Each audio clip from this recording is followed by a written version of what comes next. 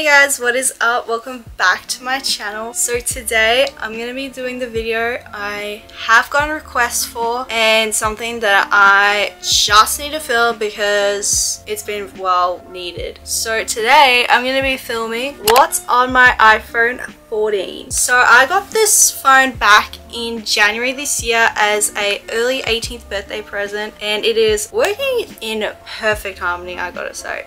No issues at all, like it's just totally fine, like no complaints about this. So I've had this phone for, I'm pretty sure, 10 months. It's gonna be a year in 2 months, which I am very excited for, that I've had no issues and I haven't complained once about this phone. So I gotta say, this one is well deserved and well needed. So yeah, today I'm going to be showing you guys what is on my phone as well as the specs of it, and yeah, so I hope you enjoyed today's video, and now let's get started. So if you are thinking of getting a new phone and you are thinking about the iPhone 14, here's what you should know about it. So this is the iPhone 14 in purple with 128 gigabytes of storage, and it does come in other colors such as yellow, blue, white, black, pretty sure red. I don't know, I'll leave the pictures here of what colors they come in. And for 10 months, I gotta say, no scratches at all, is in perfect condition, and even the screen as well, no scratches at all. I did have to end up changing the screen protector multiple times. Now let me tell you, the screen protector I had on when I first filmed the unboxing of this phone, I had the worst screen protector ever.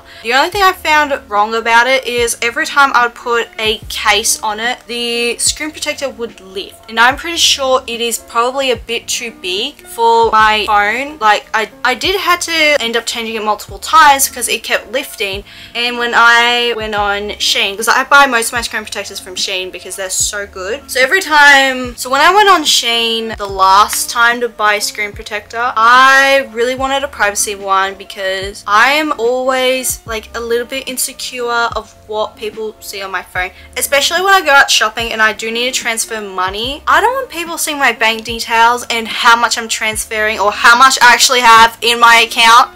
That is none of everyone's business. So I felt like having a privacy screen protector was truly the best. Like, look at it. See, this is my phone.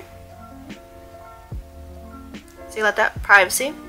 But yeah, this one's really good. I'll link it down below of the screen protector I've currently. The only thing I don't like is it doesn't cover the freaking notch, but I'm trying to find perfect one, like a perfect one. But surprisingly, this one is scratch resistant. Love that. So now let's get into what is actually on my iPhone. Alright guys, so this is my lock screen currently. I have changed my wallpaper to this Christmas theme because it is technically the 1st of November, but I've had this for a little bit longer because I do want to get into the Christmas spirit so freaking early because I am a Christmas girl. And then I'm going to show you guys all my other ones as well. And as well, the widgets I have got is the date today, so 1st of November, and then how many days till Christmas, and currently I'm sitting at 54. As I'm editing this video, it's going to get much shorter. So if you go like a hard, this is like all of my other wallpapers I've got. So I've got this summer theme I made myself, so check that out on my Pinterest. I have my username down in the description box. And then I have this other one that I made myself as well, this strawberry theme. And then I've got this one with me and Tweety Bird from Movie World. I love that.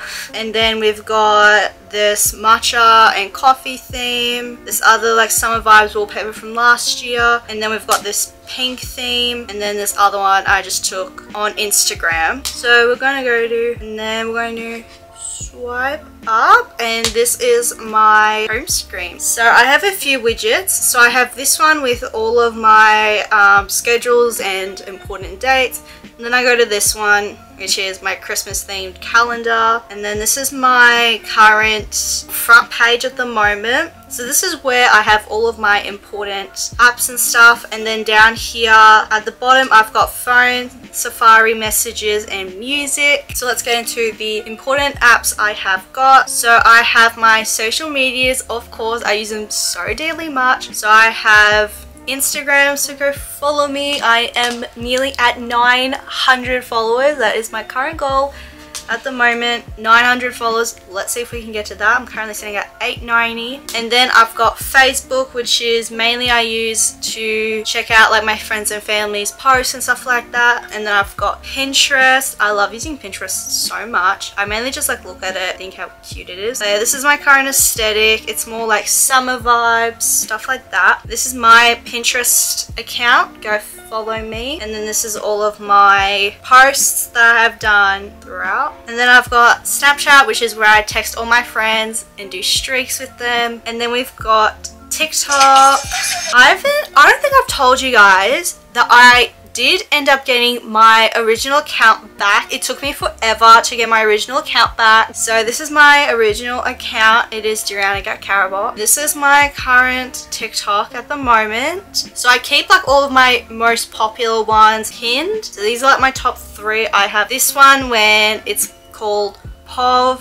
You bought the 2023 Grinch onesie, and that's got like 666 likes and 51k views. And this one that I posted in May, it says, "Pov, you're in the works of making your Christmas wish list 2023." This I did back in May, and it's got like 3,115 likes and 103,006k. That I'm impressed. And then this one where I did a vlog, I was on my break at work and I was like, let me film a vlog and see if I buy anything or not, because I was at that stage in my bank account where I just didn't have enough money and I was starting to become broke. But now I'm not broke. I'm a good saver.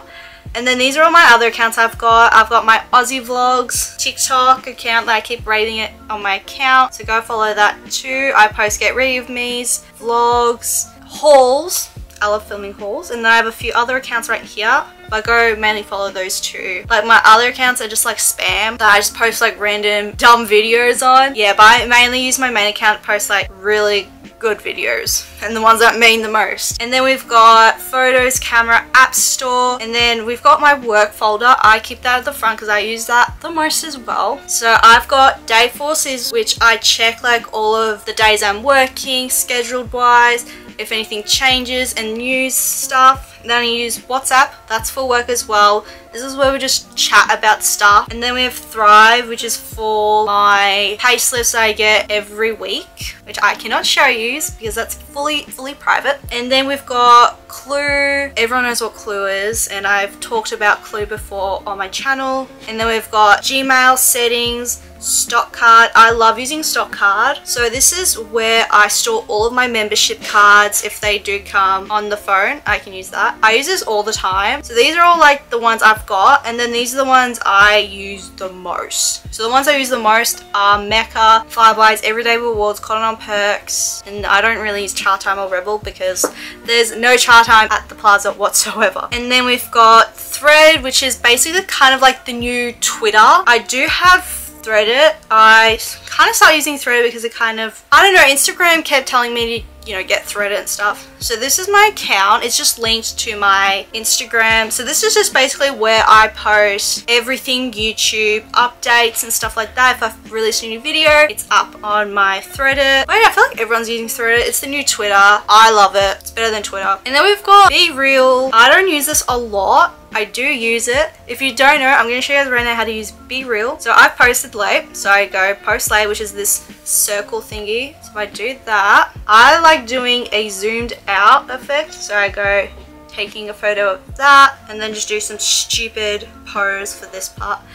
That is the one. And then I go send, and then it just brings up like all my friends and stuff. And then this is all of my other Be Reals for the year. I'm going to try and post one every day. I'm going to try and post it every single day. But yeah, these are all my others. I have not kept up at all. Like at the start of the year, I was like, I'm going to post a Be Real every single day. And then towards like the months, I post minimal, but I'm going to try and post one every day. And that is my front screen kind of thing. So this is my next page, and this is where I have my apps I don't use the most but just want to keep them organized. So I have this widget of this cat licking, or I don't know, it's like kind of licking a candy cane. I love candy canes, but I don't eat them as often. So I have about 6 folders. So I have lifestyle, editing, main, shopping, entertainment, and games. So first let's start off with lifestyle. So I have the first app, My Learners. So this is just where I track my learners and stuff like that. And then I've got notes, and then I've got measure. I've never used that before, but I still keep it. Calculator, and then we've got slides, docs. I've got Notion. So next is editing. So this is where I basically create all of my thumbnails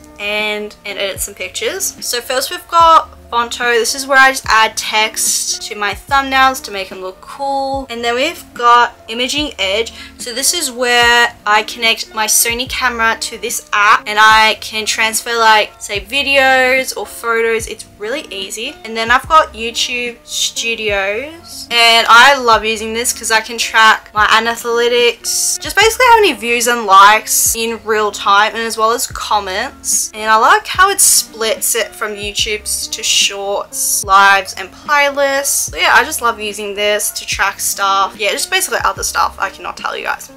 And then we've got Pocket, which is the phone version for Procreate. I've already explained that in my last iPhone XR video, but I basically use this to make really cool doodles to my thumbnails. Yeah, nothing really much. It's basically like Procreate, but in a pocket size version in your phone. And then we've got CapCut. I don't use this as often. I just basically use it whenever I see a TikTok with a really cool video and it's related to CapCut. You can just use that. It does magic. It's so cool. And then I've got Epic.